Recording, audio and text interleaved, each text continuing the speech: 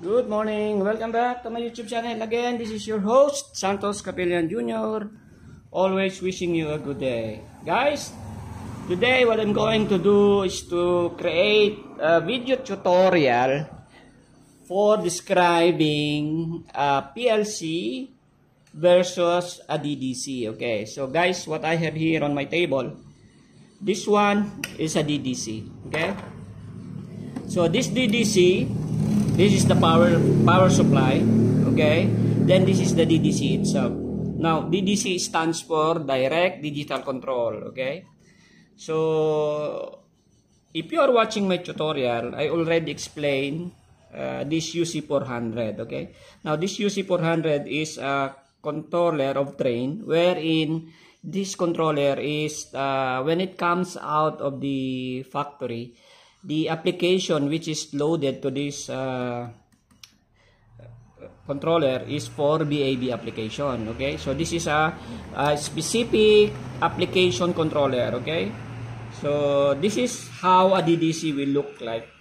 So there should be a power supply. Okay, no, I'm not saying all DDC there should be a power supply. Okay, but this train, it can come with a power supply. Of course, you can supply this one a separate 24 volts AC. Okay. Now, actually, this DDC, the power requirement of this is 24 volts AC. As you can see in the, okay, let's see the electrical details of this. Okay. Now, as you can see there, it is 24 volts AC or 24 volts DC. So, meaning this DDC controller can accept a 24 volts AC or a 24 volts DC power source. Okay, so I will explain later. And actually, I already explained this one, like this DDC. It has binary output. How many? So binary output is 3. So there are 3 binary output here. Okay, 3 binary output. Then we have 1, 2, 3, 4, 5, 6. 6 triac output. Okay. Then this one also is having 2 analog output. Okay. Then 2 universal inputs. Then 5 analog inputs. Okay. Then there is you can provide here transformer. Okay. Power source connection here. Then binary input, it has also 3 binary inputs. Then this is the link where you can connect the BACnet MSTP. By the way, this is a BACnet MSTP controller. Okay.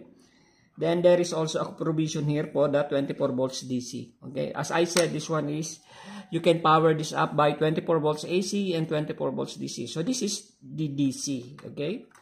So I am doing this tutorial just to give you an idea what is the difference between a DDC and a PLC. Okay. Now I have here my PLC.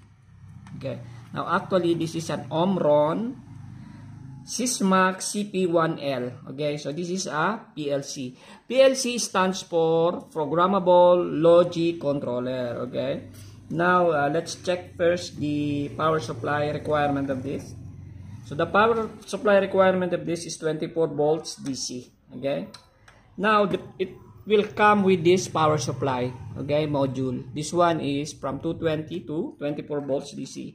Then that output of that power supply, you will connect it here, just like what I'm doing here. Okay, so let me see.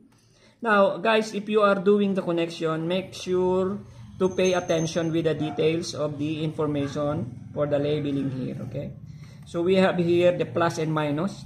Okay, so plus and minus, where you will connect the power source. Make sure you will always use the correct polarity. Okay, so the plus and minus should go there. Okay, then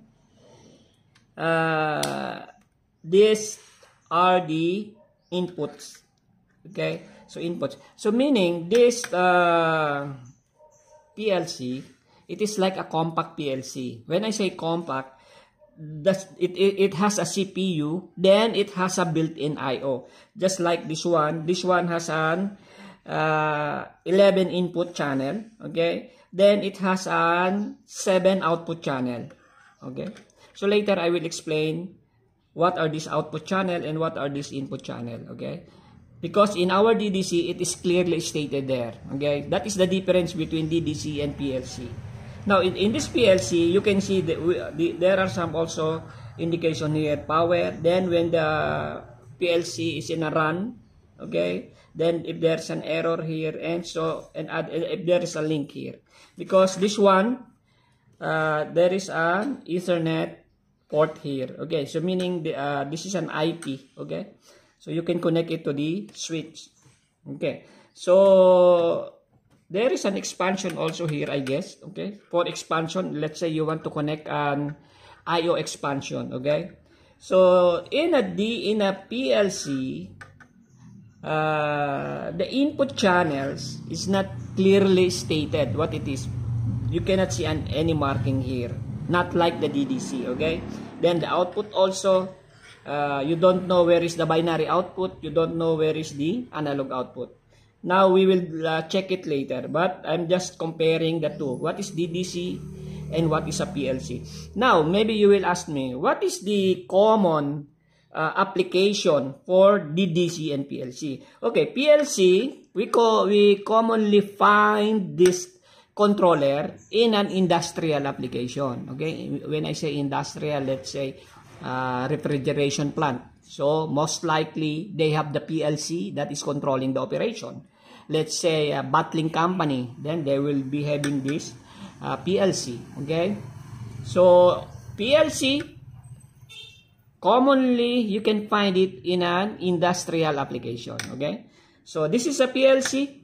Now the programming language of this is ladder diagram. Okay, so I don't know if you can write a script here, but based on the data sheet, this PLC supporting the programming language ladder diagram. Okay, so this is a PLC.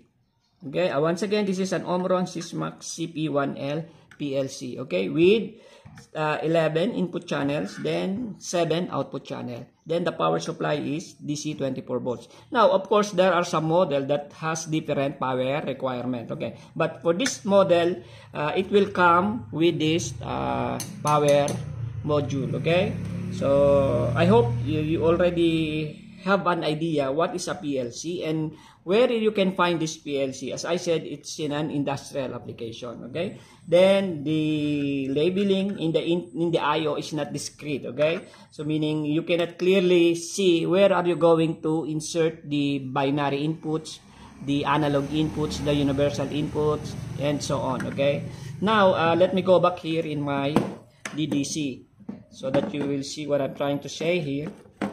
Okay, so let me remove the power. Here, as you can see here, for the DDC, as you can see, you can clearly see where are you going to connect the output signal, analog output signal, then the universal input signal, then the analog input signal, okay, then also the binary input signal, then the binary output, then the triac output. So it's clearly labeled in the DDC, the IOs. Okay, now the programming language here, most of the DDC, they are supporting the function block programming, okay, and also script programming. If you are watching my channel, I'm doing function block and script programming. Okay, now I'm including this PLC in my tutorial, so you watch out for my next tutorial because I will try to write some program ladder diagram for this PLC.